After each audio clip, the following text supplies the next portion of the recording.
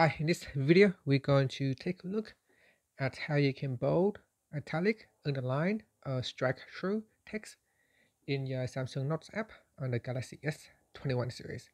First, tap on the home button to go back to your home screen, and then tap on the Samsung Notes on your home screen, or swipe up to go into app screen, and open up Samsung Notes. In here, open up the notes that you would like to edit.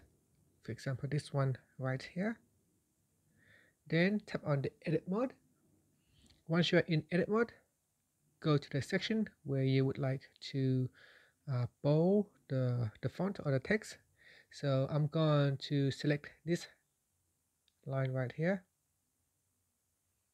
And in here, you can tap on the text style button. In text style, you can choose to bold or unbold. You can also choose bold and italic. We can also add underline, or you can remove it by simply deselecting the underline, or you can strike through. So apply the strike through text style, and that's it. And if you want to undo it, then all you have to do is just deselect the item. And that's how you can bold, italic, underline, or strike through text in your Samsung Notes on the Galaxy S21 series. Finally, you can tap on the home button to go back to your home screen. Thank you for watching this video.